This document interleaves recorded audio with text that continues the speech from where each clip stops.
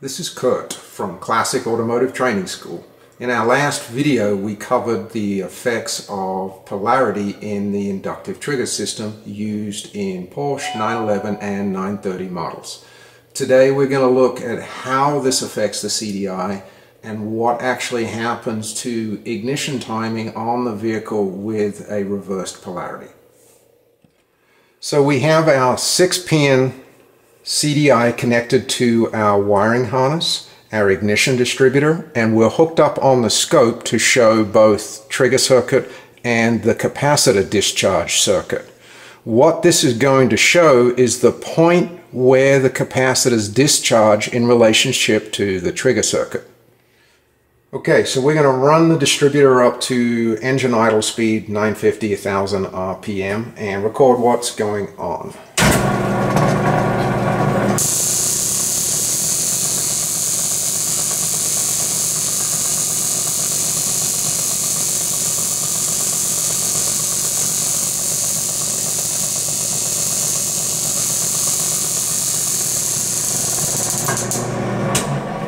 Okay, so what we can see from this, I've zeroed our scale on the distributor machine, showing where the ignition distributor is firing. And if we bring our arrow up, we'll see, if we look in closely at the distributor, that our reluctor and stator arms are very close together. On our scope, the yellow line is the capacitor discharge, and the pink line is our trigger signal. If we zoom in, what we see happening is the trigger event is happening just slightly above the ground threshold on the fast flowing downslope of the trigger impulse. This upward slope is also very important. The CDI is looking for this positive going waveform to know to arm itself to get ready to fire. So when it sees the negative going slope, it knows to discharge. Okay, now we want to look at the effects of the trigger based to RPM. So I'm going to fire the machine up. We're going to run it up to around 4000 engine RPM. And we're going to look at the scope and see what happens to the trigger waveform, as well as we'll see our distributor advance should be moving on our scale here.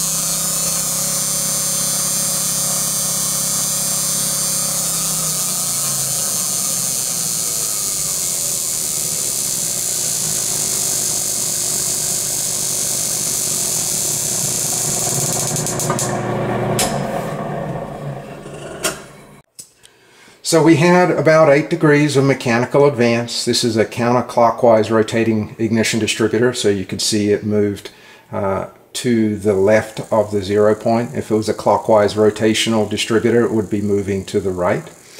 We can also see, I've frozen our scope shot of what's happened to our trigger signal. We can see our trigger signal has gotten extremely tall, and that's because the faster the ignition distributor turns, the more voltage it generates. Also, the faster the event happens, and we'll talk about how this event actually happens in just a minute. The firing spikes that you're seeing on the yellow line, this is the CDI recharging itself.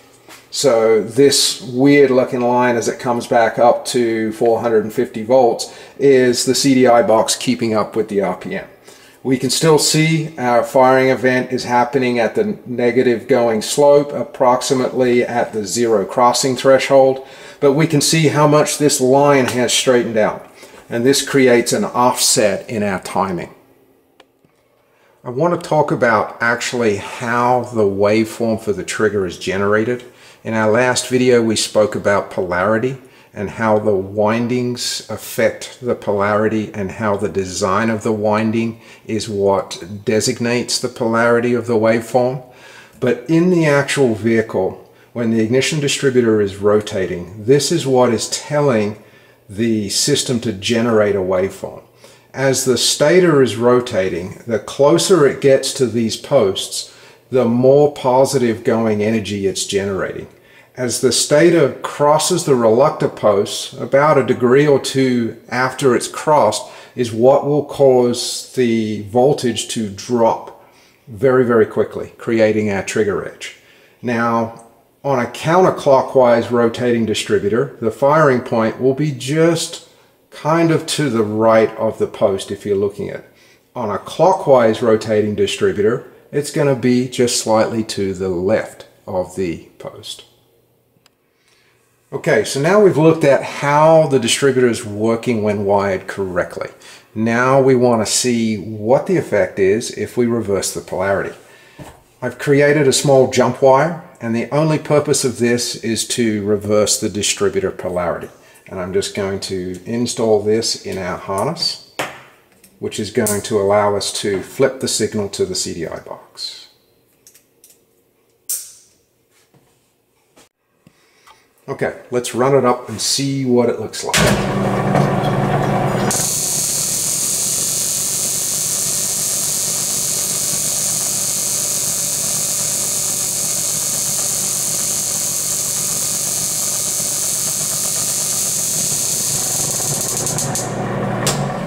Okay, the first thing that we notice is on our ignition timing, now our pointer is flashing 30 degrees offset from where it was. We haven't changed anything in the ignition distributor. All we've done is flip the polarity of the impulse trigger.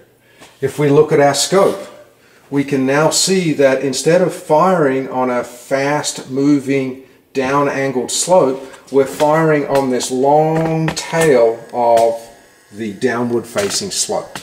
We can also see too that the angle of our fast moving slope that originally was moving from positive to negative on a slant towards the negative slope is now slanted in the upwards way heading towards positive. Okay, so let's look at the effects when we increase our RPM.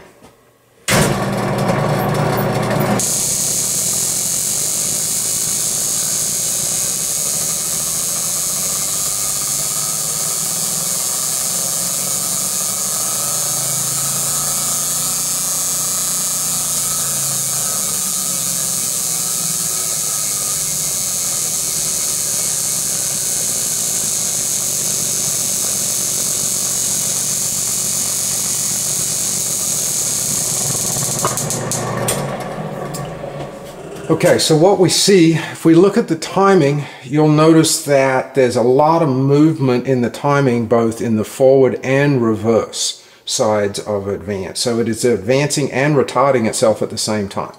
And this is related heavily to speed.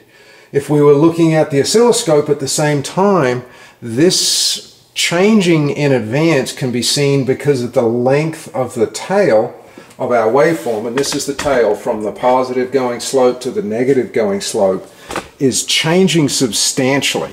And this is the characteristic of this waveform, where if the polarity is reversed, this slow going transition down to negative voltage will move substantially. So instead of getting 8 degrees advance out of the distributor, we only ended up seeing around 4 degrees, and it was erratic at that. So if you don't have an oscilloscope in your shop or at your home, a quick way to see if your car is wired correctly is to look in the ignition distributor itself. So what you need to do is start the engine, let it idle, make sure the ignition timing is at or around 0 degrees.